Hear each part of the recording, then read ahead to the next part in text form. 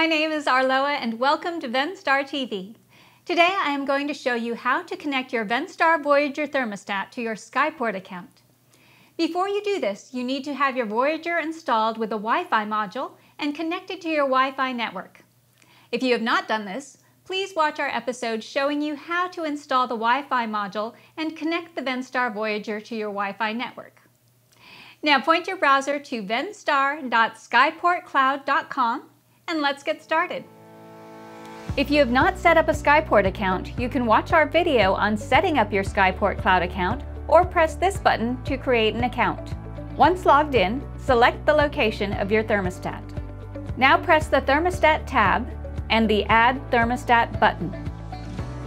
On this screen, you have the option of joining a ColorTouch or a Voyager.